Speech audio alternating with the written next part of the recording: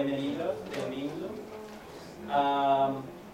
It's my pleasure to introduce Ana Carvalho as our first plenary speaker at OSU in 2012. I'm very happy to have Ana as my colleague and friend, and always interested to hear what she's talking about. Just a little bit of her background, for those of you who don't know. She's an associate professor at the University of Arizona in the Department of Spanish and Portuguese. She did her master's degree at the University of Georgia, where it's suddenly becoming an OSU branch campus, as some of you know. She got her PhD from UC Berkeley, which I won't hold against her. That's a Stanford grad, in 1998. She's edited several books, including Portugués en Contacto and Portugués para Falantes do Español. I think we all probably know about her wonderful sociolinguistic language contact work on the border of Brazil and Uruguay, and specifically in Rivera.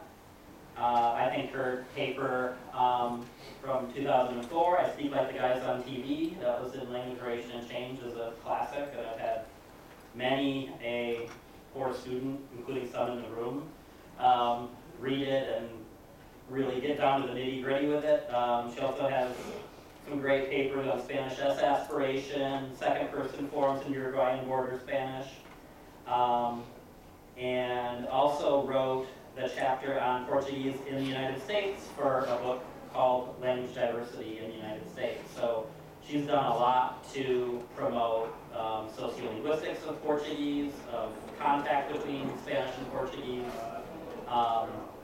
not only in this country but also beyond, and done very groundbreaking work in the border area of Brazil and Uruguay. And today, I lost her title, but it was there.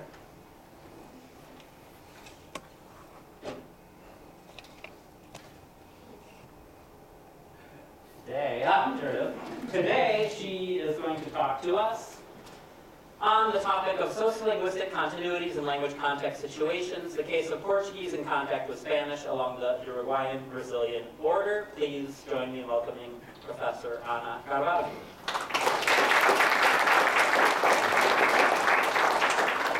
Thank you, Scott, very much. I think you're biased.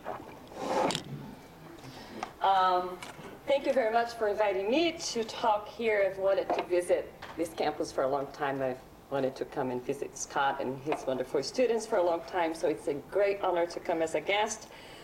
Thank Mary Bitton, Chrissy Garcia, and Hannah Washington, Washington, for the invitation, and Ashley Love for arranging travels.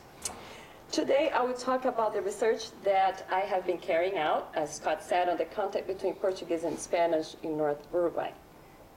I will present sociolinguistic patterns that I have detected along the years of my research, which represent, I will argue, sociolinguistic continuities with national varieties of Spanish and Portuguese.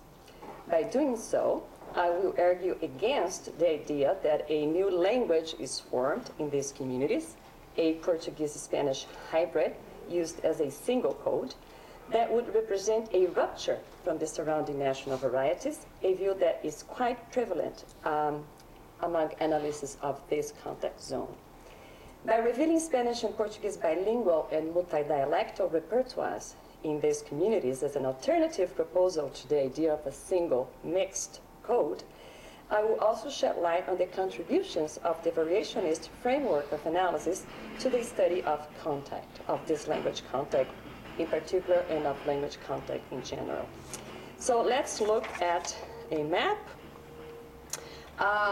This is a map of northern Uruguay, where one can find several communities where Spanish is spoken as the first language of a large part of the population. Border towns such as Artigas, Rivera, and Aceguá, but also the south in isolated towns along the border. The reasons for the presence of Portuguese in Uruguay are found in the region's colonial history. Brazilian and Portuguese settlers colonized the area until the end of the 19th century. when only Portuguese was spoken north of Rio Negro, and you see that Rio Negro pretty much cuts the country in half. From that point on, from the end of 19th century on, several measures were taken to introduce the Hispanic element to the border as part of the Uruguayan government's effort to unify the country and counteract the presence of Portuguese. By early 20th century, Spanish had in fact penetrated the Portuguese-speaking north, but despite Spanish-only language policies throughout the 20th century, Portuguese has survived and bilingualism is widespread and to a certain extent diglossic. Spanish is the language of school and public life, whereas Portuguese is employed as the vernacular in in-group interactions. The presence of Portuguese in Uruguay was first detected by Pedro Rona, a linguist who was traveling and collecting data in the 50s in Uruguay and was caught by surprise when he found that people were speaking something that did not sound like Spanish, but Portuguese. Since then, several studies have been completed on these border communities.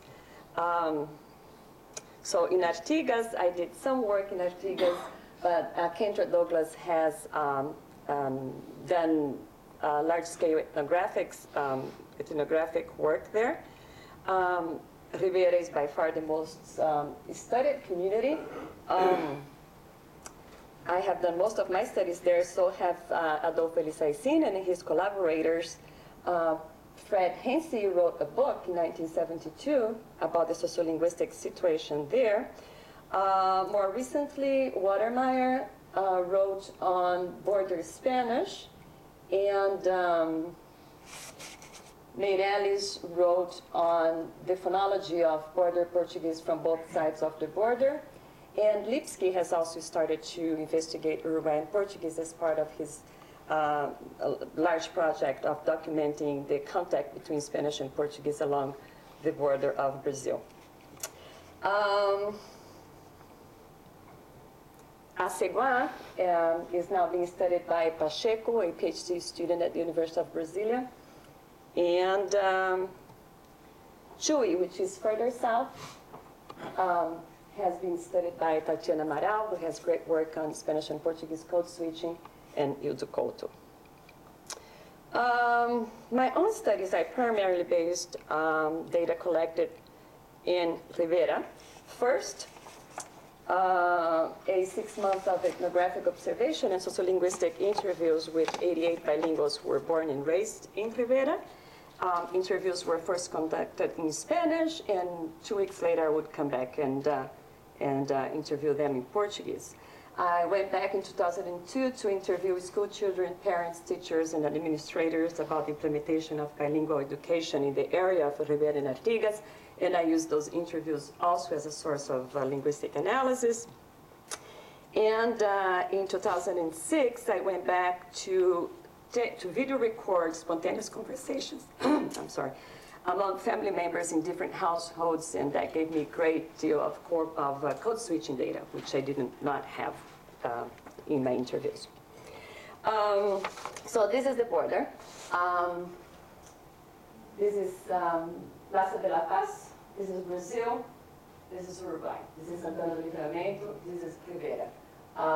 Santana do Livramento, you only find Portuguese being spoken there, and of course people understand Spanish, but Spanish is not there as a language, it's a productive language.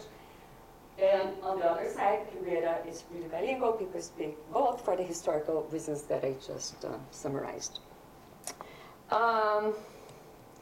This is a picture of Rivera downtown, where most people speak Spanish, except for bus stops and markets where you can also hear Portuguese, and of course, for the Brazilian tourists and visitors and shoppers. Rivera Chico is a typical neighborhood that surrounds downtown. That's where the lower middle class lives, and you can hear both Spanish and Portuguese. And then finally, this is a picture of Manduvi, one of the neighborhoods in the peripheries of Rivera, where the working class lives and where one hears Portuguese all the time, and where one finds the border culture very alive and little influenced by the national trends. This type of geographic stratification that I just showed you about neighborhoods of language preferences was confirmed by a quantification I did based on self-report language use extracted from interviews with 78 speakers. And as you can see here, Portuguese is mostly preferred around the working class members, while the middle class show a strong preference for Spanish, and the lower middle class is somewhere in between. In addition to social groups, language choice is also conditioned, of course, by the context of interaction and by the interlocutor. As illustrated by one of my participants, a 62-year-old woman from the working class. Her first language is Portuguese. She learned Spanish a little bit later in life when she went to school. And she was telling me how she uses Portuguese all the time, except for when she goes to the doctor, for example. So she tells me, ahora, si voy a una oficina, cualquier cosa, hablar con una persona de estudio en castellano, con el doctor, que me duele acá, me duele así, así, pero de ahí a poco ya empiezo el portugués, pero a veces me sale. ¿Fazer o quê? Not this code switch. She then continues to explain her self-correction strategies, emphasizing the need to use Spanish in some contexts, thanks to the diglossia distribution of codes. Por ejemplo, eu vou, entonces yo ratifico, yo voy. Para la persona que estoy hablando, eu vou. Recuerdo que no es así, que hay que decir entonces, yo repito, yo voy. Y es así que hago siempre. Sí, porque no soy brasileña, pero hablo portugués porque me criaron así, no es. And then C is pretty categorical. Yeah. So, here we see that the separation of the languages is not only cognitively possible, but also socially very important. However, this claim counters assumptions made in previous studies about the lack of ability among these speakers to separate languages. Lipsky, in his recent work, based on observations about Uruguayan-Portuguese, adapts a monolectal view and sees Uruguayan-Portuguese not as a dialect of Portuguese with Spanish contact features, but as a single code of mixed origins where one finds, and I quote, through hybridization rather than simple bilingualism with code switching and borrowing. He claims that Uruguayan-Portuguese exemplifies the result of a radical code mixing that, due to typological similarities between Spanish and Portuguese, create stable and natively spoken new language. And he goes on to characterize Uruguayan Portuguese speakers' competence as fluent disfluency. The idea that Uruguayan Portuguese is in the middle of a continuum between Portuguese and Spanish is shared to a certain extent by Elisaisin and his associates, who propose that Uruguayan Portuguese speakers are monostylistic and lack a standard model. Kendra Douglas, on the other hand, sees that Uruguayan Portuguese is influenced by the presence of standard Portuguese and standard Spanish, but from a Creolist viewpoint, proposes that the presence of standard Spanish and Portuguese varieties serve as acrolactal models for S-lactal speakers of Uruguayan Portuguese, and sees with Lipsky border speakers as disfluent speakers of the mesolactal variety. So let's keep these proposals in mind, and here a sample taken from one of my interviews. The speaker is a 17-year-old woman who, at that time, lived in a working-class neighborhood in Rivera. Her first language was Portuguese. She was finishing high school at the time of the interview. She was the only child of a single mother who was a maid. She's telling me about Carnaval in Rivera. Carnaval eu saio com minha mãe ou minha tia e vou ao carnaval aí, porque as escolas de samba de lá desfilam aí. O primeiro dia desfilam as escolas de samba na Sarandi, ou vão daqui para lá ou vêm de lá para cá.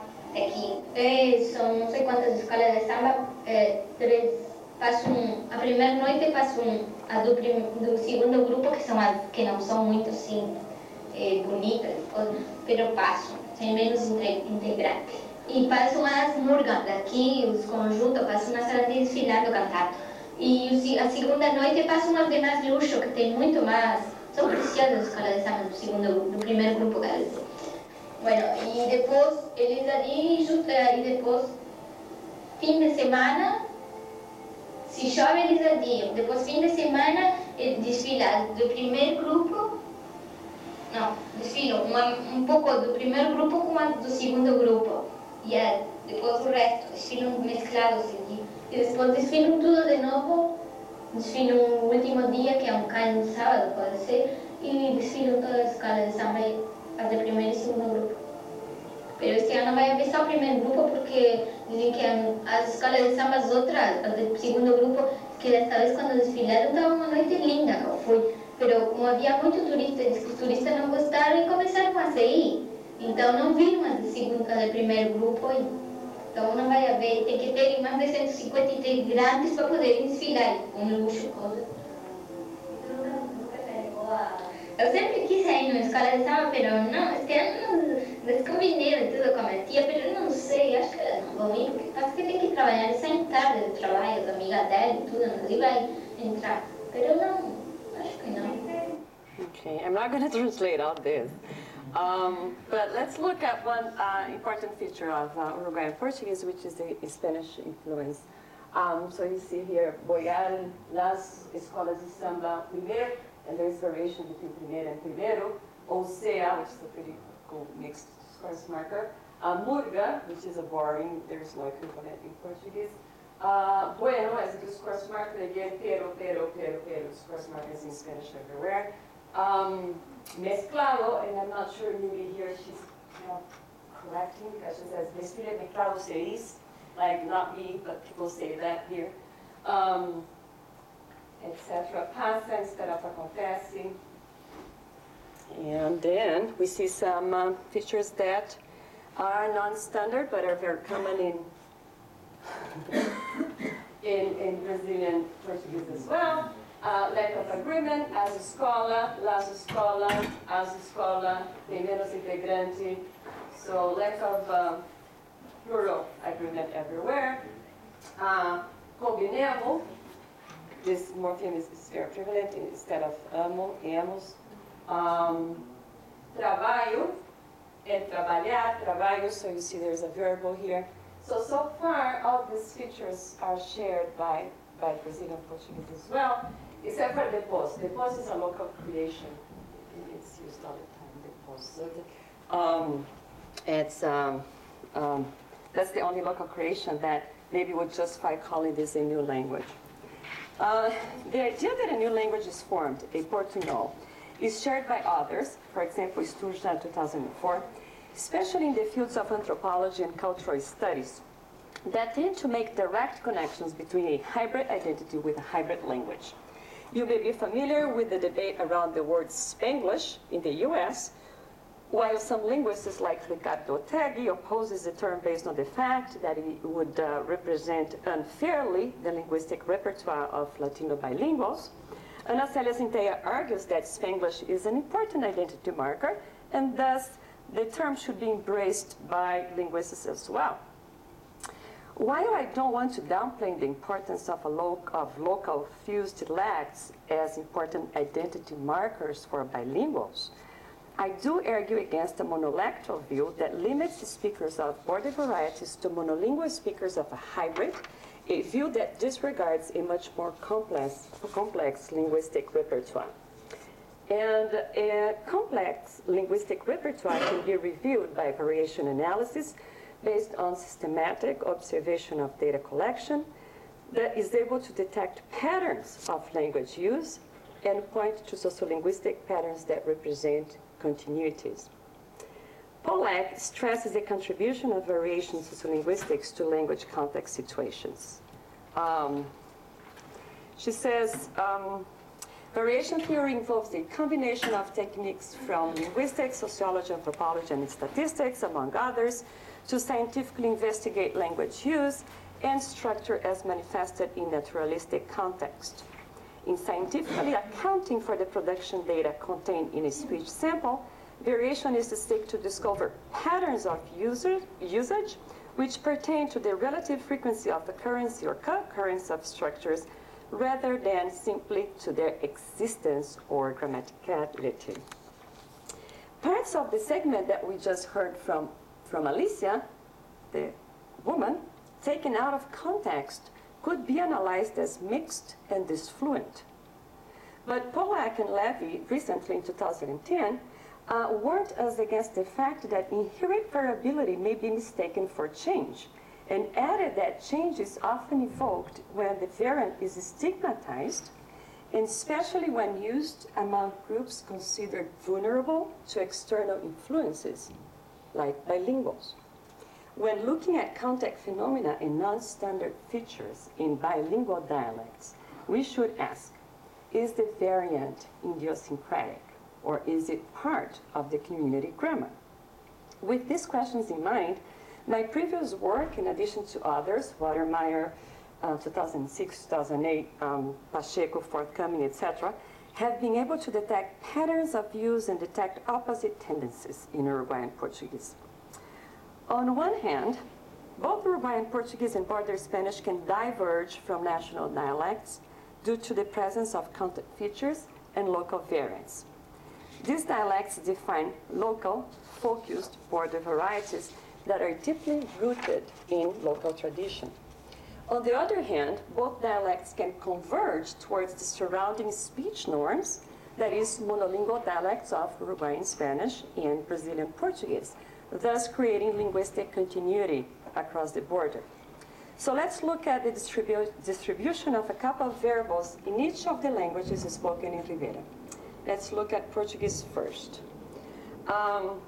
Remember that Alicia's speech, ya and ya was variable, right? So the first one we're going to look at is the vocalized version of the lateral that coexisted in her speech and in the speech of the community in general. So here is the quantification. We see that the standard form, the lateral, is preferred.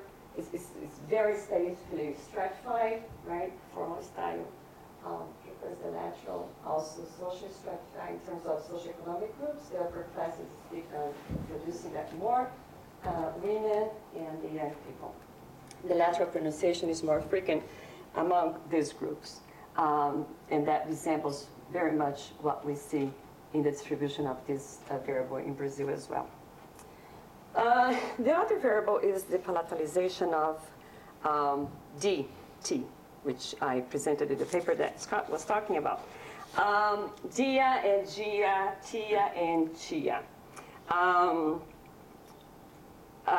It's still an innovation in Uruguayan Portuguese, even though in Brazil it's very generalized. And the distribution is the following. So the very first social group is age, and the young people produce way more palatalized G and G than the elderly. And then again, the upper middle class, as opposed to the working class, and women as opposed to men. So if we put together both variables, the lateral and the palatal, we'll see that they are socially stratified both by socioeconomic groups and age, going to the same direction, and reflecting a distribution very similar to what has been encountered in Brazil for both palatalization in a study by Pereira de Souza and the lateral pronunciation in studies by, for example, Moreira Ferreira, Bortoni Ricardo, among others. This indicates not a rupture, in my view, between these dialects, between Uruguayan and Brazilian Portuguese, but sociolinguistic continuities, and erases the idea of a geographic isogloss separating these dialects. And I wanted to add that the work of Pacheco now, she found a gente in Uruguayan Portuguese, and I hadn't seen that. And she found quite a lot in subject positions only. So you see that it's entering there, but it's there. So it's another isogloss that is being erased. So this is blue variation. Remember that's blue, because we're going to need that. All right, so let's take a quick look at some sociolinguistic patterns in border Spanish now, based on interviews given by the same speakers, the ones that provided data for my Portuguese analysis. But first, let's hear a short segment from Alicia's interview. Alicia, again, the woman who gave us the first sample of Uruguayan-Portuguese. So here she's speaking Spanish. Sí, sí, porque lo que pasa es que se levantan en la mañana con el mate en la mano. Después ya salen para el trabajo, algo llevan el mate o algo que puedan, ellos llevan y de tarde, de mediodía. Mi abuelo es horrible como toma mate, la madre de mi padre. Sí, todo el día. De mañana se levanta, hace lo que tiene que hacer, directo el mate hasta la hora de comer. Come y sigue en el mate hasta la hora de acostarse. Hasta de noche. Le encanta el mate.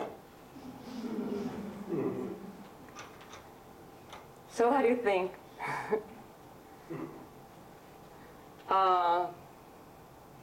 There's no Uruguayan here in the audience? Is there anybody? Are you from Uruguay? Sí. ¿Sí? Yeah. ¿Te suena? Mi padre son de Trinidad. ¿De dónde? Trinidad, Flores. Trinidad Flores. ¿Y eso te suena a qué? Medio uruguayo, sí. Uruguayo. ¿Pero fronterizo o no? ¿Fronterizo o no necesariamente?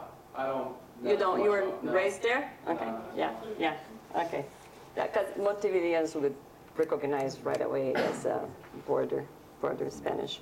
So let's, here, we have the edition of S. S in the poet, but there isn't much to be talked about. And I'm not saying that this is representative of Alicia's speech. In other parts of the interview, she probably used code switching and borings and stuff like this. But this part, didn't see anything going on in terms of Portuguese presence. But again, that's not to say that she doesn't have any in her speech. So now we're going to look at the quantification of two variables in Spanish. One is as aspiration, which again we didn't hear here, but there is in her speech and in the community, and the other is verbal voceio, and she didn't talk to me in this segment, so she didn't have the chance to choose between a two form and a voice form. So first, let's start with the syllable final as aspiration. Again, a linguistic innovation in the border dialect that originated in Montevideo. So there's this nice quote here. Ellos allá dicen vos, nosotros vos. So the sibilant is a local marker, as opposed to what they say in the South.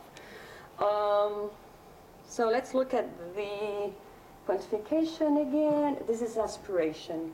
The application of aspiration that the race shows again that the upper classes prefer the aspirated sound, which is different from what we see in the Spanish-speaking world.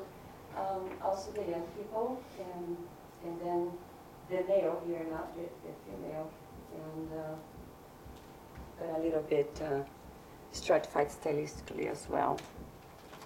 Aspiration has entered interestingly through the speech of the upper classes and young people. Since aspiration was not detected in border Spanish before by other studies, it seems to be another case of dialect leveling with other aspirating dialects in Uruguay, thus creating linguistic continuity. We'll see the same tendency in the distribution of verbal voceio, our next variable. And here we have a super token, right? We have the same person using two form and then voice form. Border areas of northern Uruguay used to be classified as tuteantes. Rona called the border zona de tuteo exclusivo. Nevertheless, currently voice forms have been incorporated in the second person verbal system and coexists with the two form in a variable manner. So let's see how it's socially distributed. Again, here we see the same pattern. You see the young people using more of the new form, of the national form, less of the local too, and then the upper classes and the women. Once again, dialect leveling towards the national monolingual varieties is led by the young people and the upper classes. When we look at these two variables together, we see the same distribution of patterns, and this is green variation, right? So we have more aspiration and more verboseo according to age and social class. So we see that both aspiration and verboseo forms that were first considered to be typical of Montevideo of monolingual speech have entered the border dialect and represent continuity with the South, just like the patterns we saw for Uruguayan-Portuguese represent continuity with the North. So let's look at all these patterns together. So now we have green variation and blue variation, blue being Portuguese, green being Spanish. And we have the same genericity. The standard versus the non-standard, sometimes it's more a question of being local and non-local, national and fronterizo.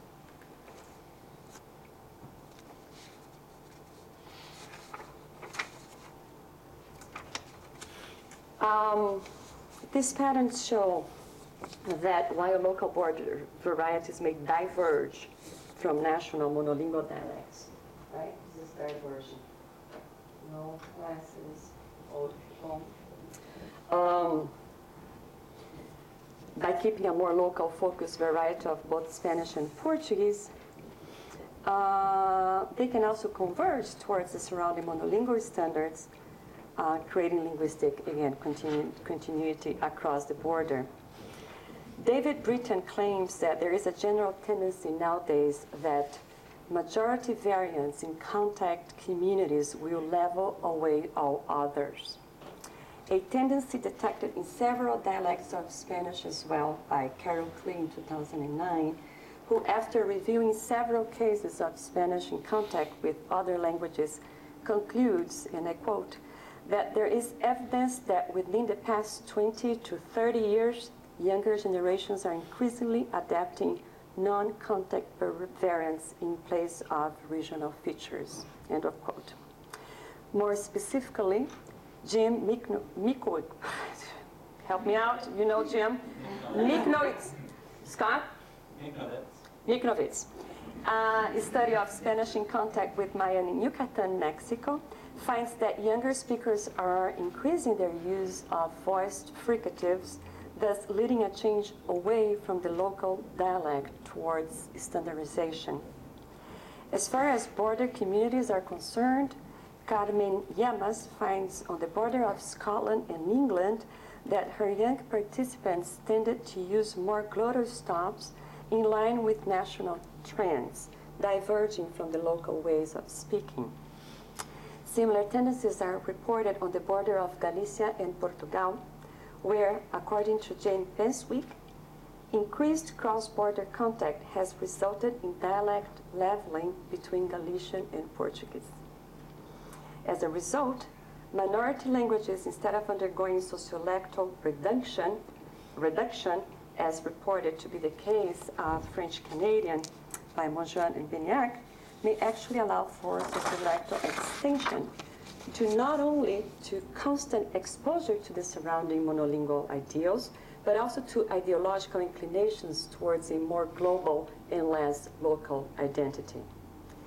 Now, the tendencies that I showed you today occur at the intralinguistic level, but I am now engaged in a project where I wanted to look at interlinguistic phenomena. I wanted to look at the influence of Spanish on Portuguese and of Portuguese on Spanish. And I've started this by looking at the expression of subject personal pronouns in both Portuguese and Spanish among the same bilinguals. So let's take a quick look at this one before we go have some wine. And cheese. I meant to say cheese and wine. We know that in both Portuguese and Spanish, the subject pronoun expression is variable. We all know this, right? Então, se eu cozinho, eu como muito, se cozinho, eu como muito, se eu cocino, eu como muito, se cocino, eu como muito, etc. We also, a lot of us here know that in Brazilian Portuguese there is a tendency towards the explicit use of subject pronoun, which is different from European Portuguese.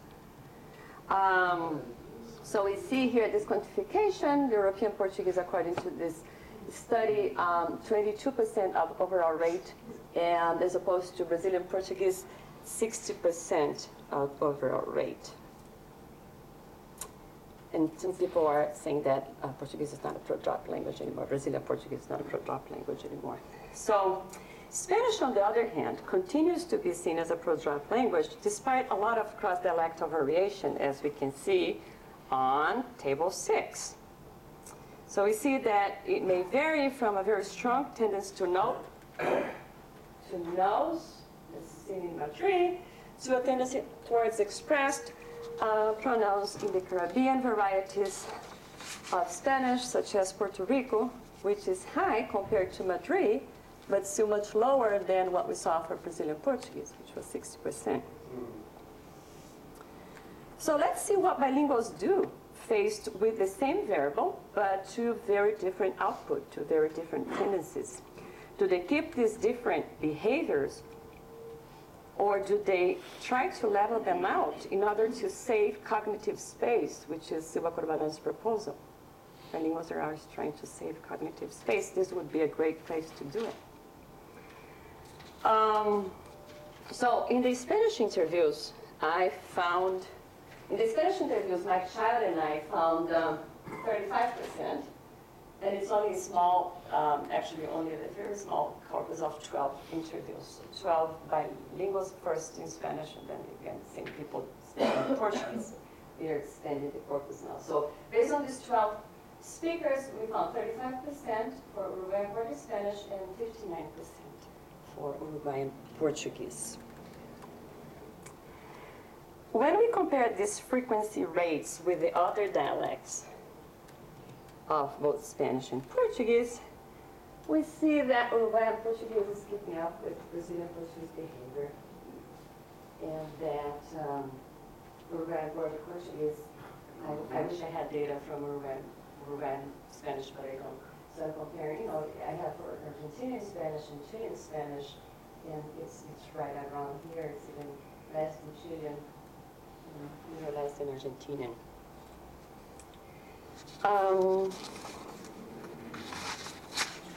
It looks like that in terms of overall frequencies, Uruguayan Portuguese has not converged with border Spanish in the minds of these bilinguals, bringing further evidence, in my view, that languages are kept separate and alongside the monolingual varieties. My next step in this regard is to compare the effect of linguistic factors on the realization of this variable to see if there are differences in terms of constraint rankings as well. I have some results, but we don't have time to go over them. It seems that the same variable, for now, behaves very differently in terms of ranking as well. Not very differently because they're universals, but somewhat differently. So let me conclude by saying that I hope to have shown evidence that Portuguese-speaking communities in Uruguay are bilingual and diglossic, and that both Spanish and Portuguese show continuity with monolingual surrounding national dialects in variable, complex ways. Thus, instead of one monolingual, monostylistic, and mixed Portuñol, these studies reveal a bilingual and multidialectal repertoire resembling repertoires found in other bilingual communities, such as the Puerto Ricans in New York, by Ana Célia Centella, or the German-Hungarian bilinguals in Austria, Susan Gall, or Carmen Farr, her work on Chicano English in Los Angeles.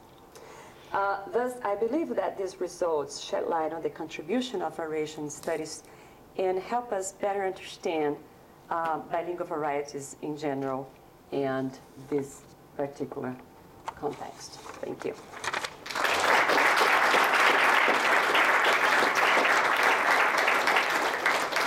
Thank you very much.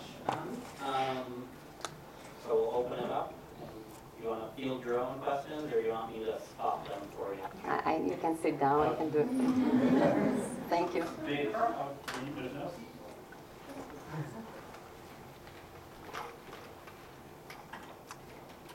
Here. Did you say, I might have missed it, for the 12 interviews that you did for the subject pronoun expression, did you say what class those speakers were and how much education they had? No, not here. I just got the overall frequency here. But I do have results for that. And it does show a little bit of, it doesn't seem to be very socially stratified. It's more like linguistic. It's much more linguistic, but I saw a little bit, with 12 people, I cannot talk about social factors, but I do have in the Spanish data a little bit of preference towards expressed pronouns among the working class to old people that I have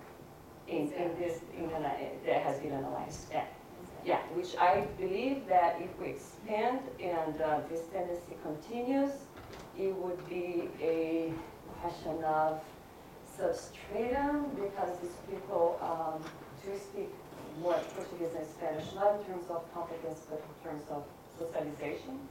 So I could see something that is age, social, and language preference all together, and I'm not sure how I'm going to keep them apart. Yeah.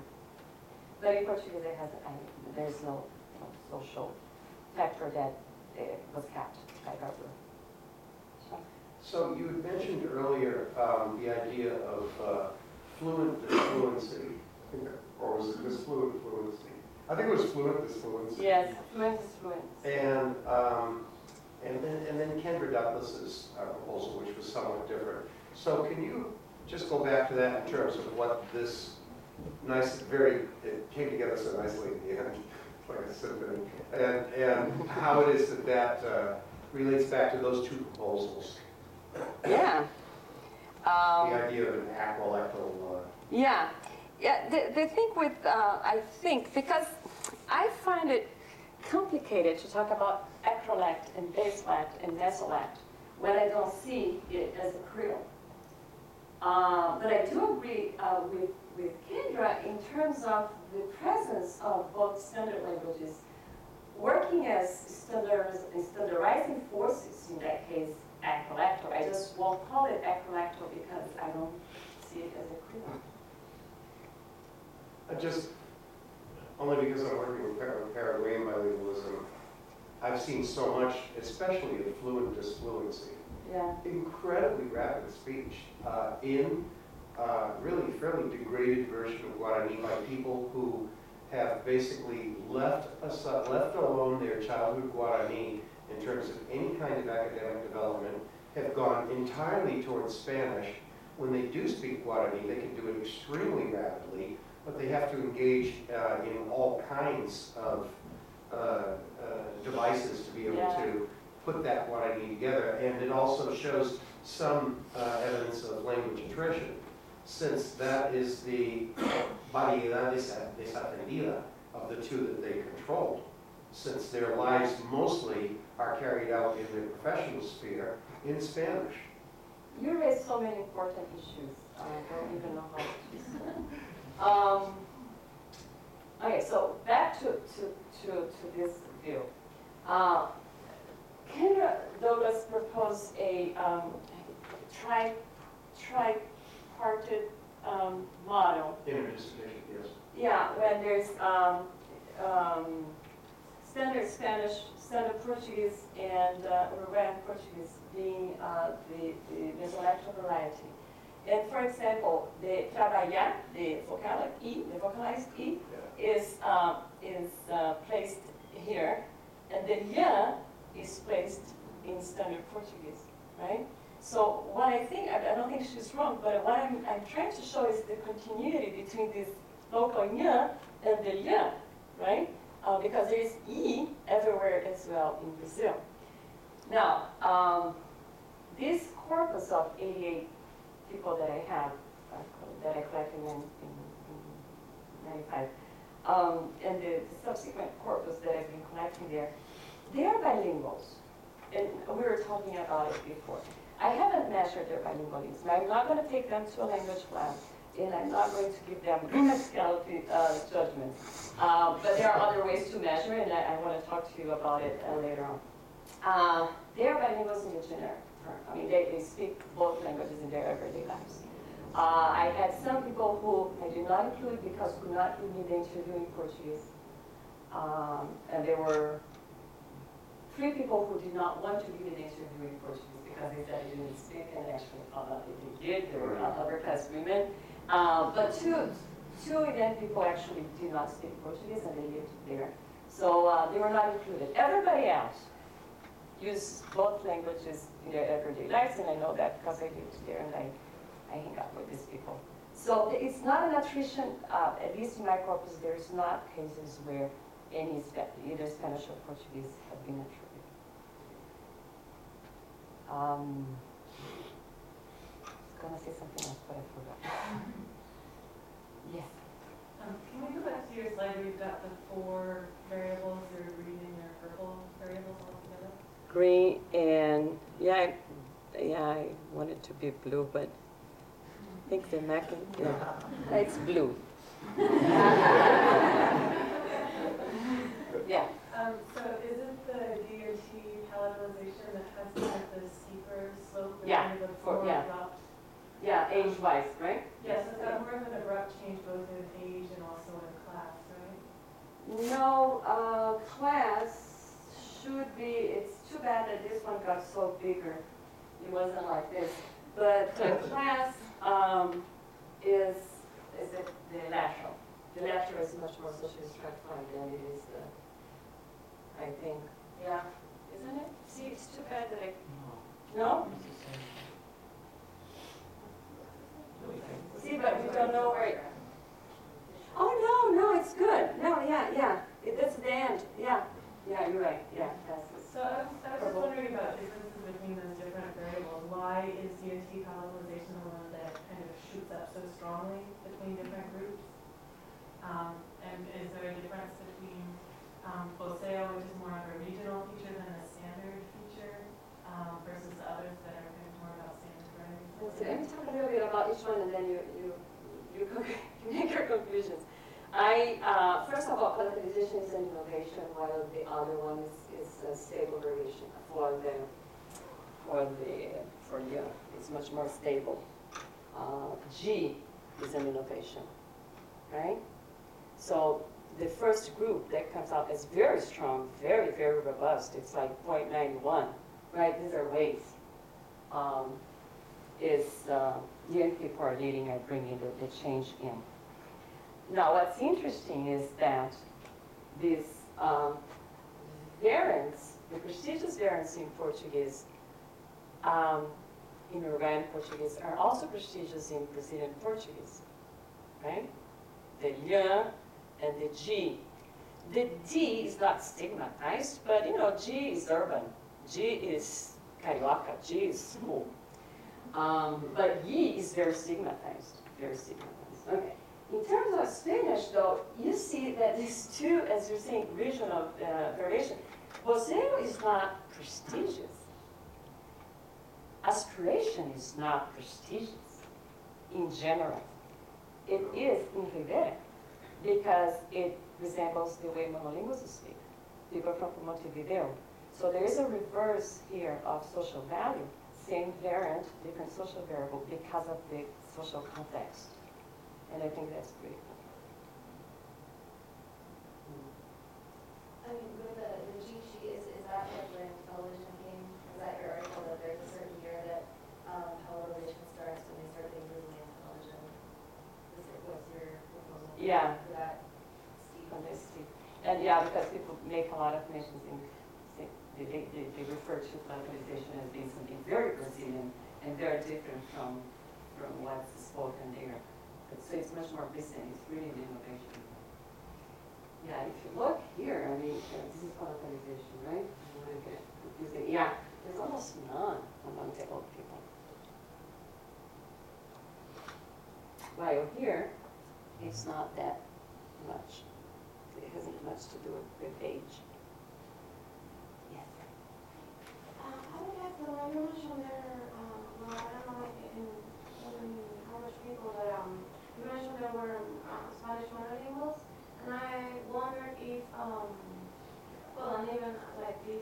professor in the room, but they are speaking Portuguese. In their Spanish, I know this Spanish is particular in many ways, but could you trace like overt ways, overt features that are completely Portuguese and not part of the Rivera speech, let's say? The monolingual Spanish?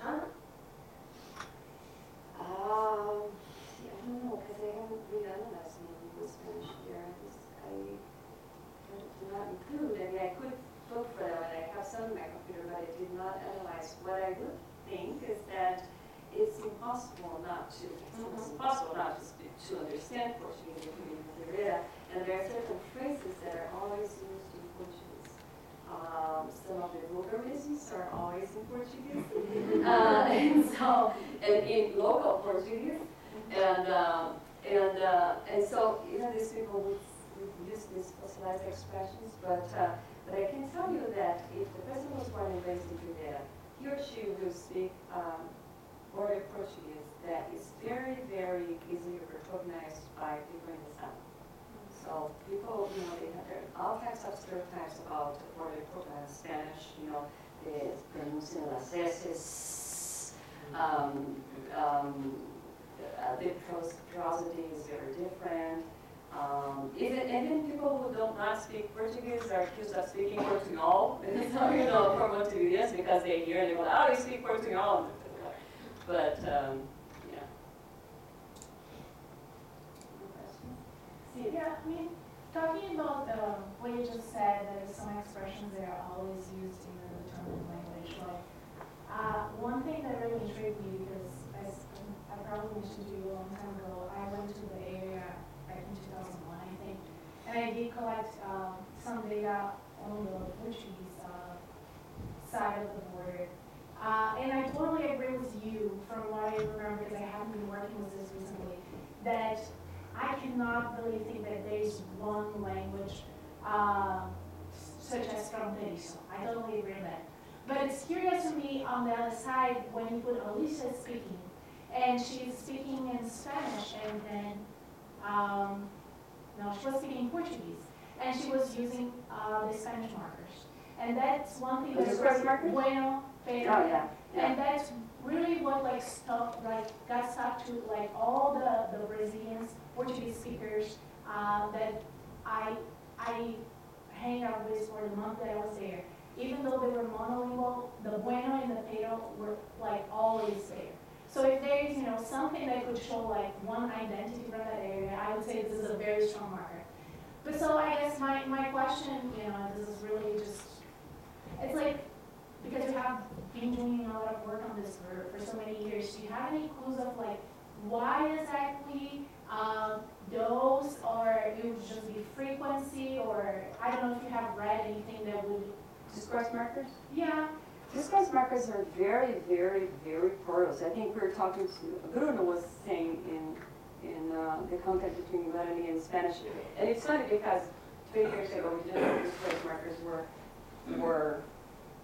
were borrowed, right? We said, just content words, not grammatical words, and then we say, oh, pero, and then, oh, no, but they are discourse markers, they are not conjunctions. Oh, okay, and then since then, it's one study after another saying that discourse markers are always very, very borrowable. I think there is a title of an article that says borrowing the unborrowable, right? But so, see, what I do not want to sound again I'm saying they speak pure Portuguese and pure Spanish. That's not my case here. I mean, I'm saying that there are all these local markers, and they have to do with local identity, of course. Che is another thing that they use a lot in Rio Grande do Sul in general, and they exist, and they will always exist. I'm not saying either that they're leaving behind all these local ways of speaking, because we will always find a way to mark our groups, right? The groups that we pertain to. I don't know if I'm answering your question, but in the Brazil side, I don't know why the markers got in the monolingual speech. In monolingual speech, and when she bilingual, oh yeah, something that is the same thing. So I guess my question is more out of curiosity, and I have no clue myself, but it's like, why would they go towards the Spanish marker in both speeches? And I don't know. Spanish markers are used all the time in Uruguayan-Portuguese. Pero and bueno is used all the time. You don't see the same thing in Spanish, Portuguese markers being used in Spanish, just because we know that the majority language is the lexifier most of the time, and this is the same. I mean, Portuguese incorporates many more lexical items in Spanish than the reverse. Just like Spanish speakers in the U.S. have more English words in their Spanish than they have Spanish words in their English, right? So it's just it's an imbalance of power. I saw that noise it's said in Spanish, but it's Portuguese marker that wasn't saying. Noes is also used all the time, right? Yes. So Yeah, in Spanish. Yeah, you're right. Yeah. Noes is very, very pervasive. It's like Alan,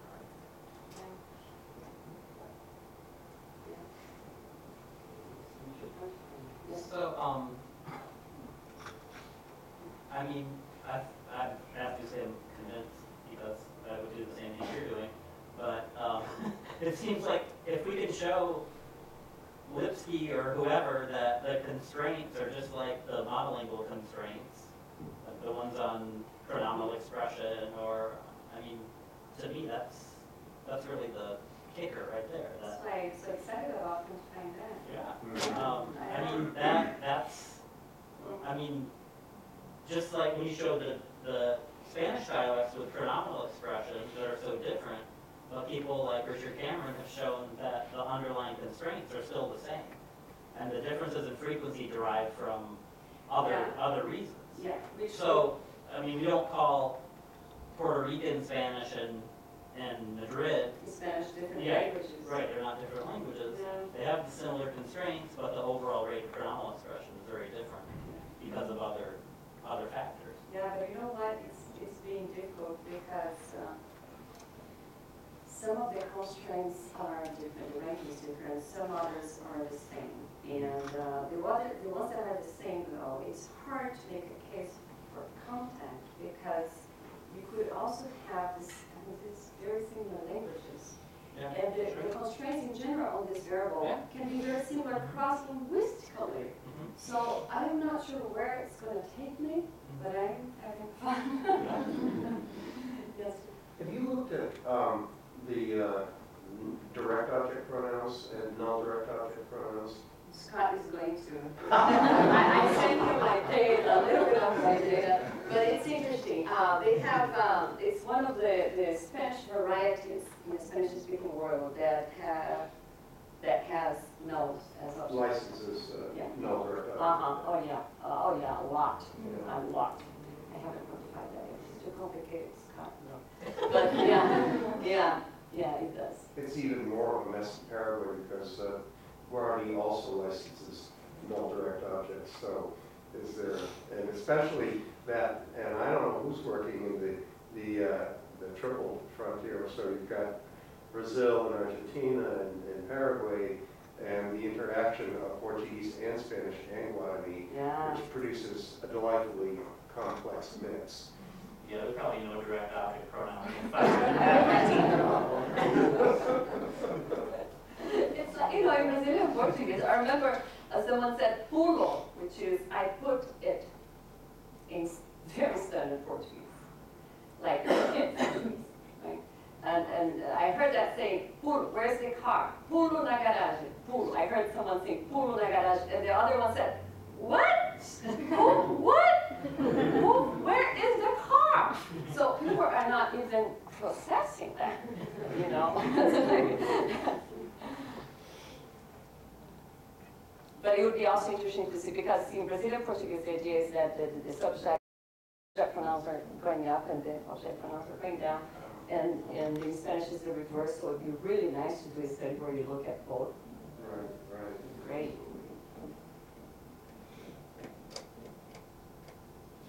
Yes. I guess something that may relate to the issue with the subject pronoun expression. I was curious if in the local variety of Portuguese, if, for example, you get, I don't know if you want to call it non-agreement, but like between tu and like the verb, like do you get tu gostou or do you get tu gostaste? Tu gostou in Uruguayan-Portuguese. Okay, yeah, because I think that And probably also- relates to why you get the uptick in the subject expression a little, right? Oh, you talk about like a contestation, like a functional explanation to it? Yeah.